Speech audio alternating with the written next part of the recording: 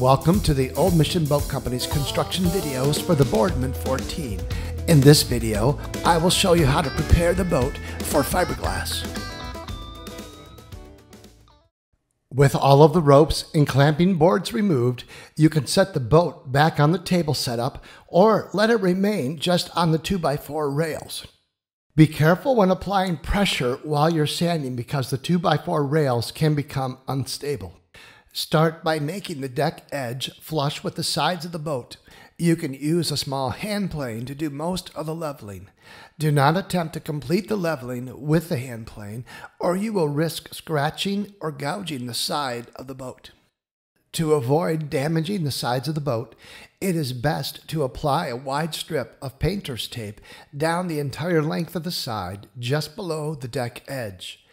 When your hand plane starts cutting into the tape, that is a good indication that you are almost flush.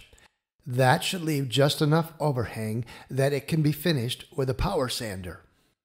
If you discover areas where the epoxy squeezed out and left a patch of hardened epoxy, you could use a small hand saw or a power saber saw to carefully cut the patch down so that it can be sanded smooth and flush. Again, use painter's tape to protect the area around the cut. Remove the tape once you start using the power sander. Use a palm sander or a random orbital sander to complete cutting the deck edge flush with the side panel. Use a 4x4 palm sander or a 5-inch random orbital sander with 100 grit paper to round over the edges. Turn the boat over and start with the bottom edge first. It is best to use a consistent motion to round over the edge. Work the edge with a circular motion, starting with the sander flat to the side of the boat, then rolling up so the sander is flat to the top. Do this while constantly moving the sander forward and back in an area about 10 inches long. Never stop the motion, leaving the sander to sit in one position. After working the circle for 2 or 3 rotations, advance your position about 4 to 5 inches, never stopping the motion, and work each area for the same amount of rotations. Be very consistent with the pattern and you will have a very uniform roundover.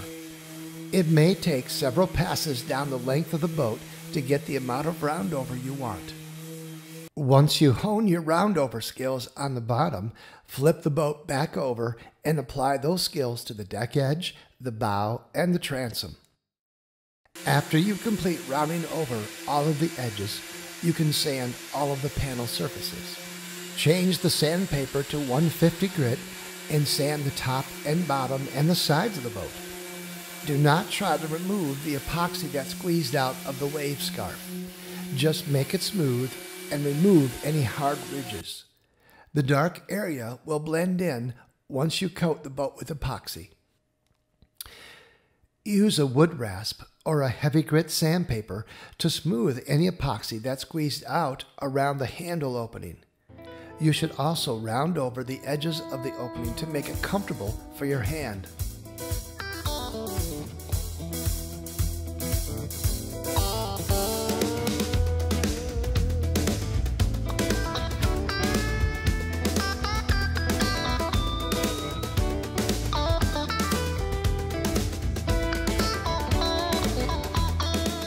Check all the wood joints, including the edge of the deck, the bottom panel, the transom, and the bow, for any gaps where epoxy didn't squeeze out and fill the joint.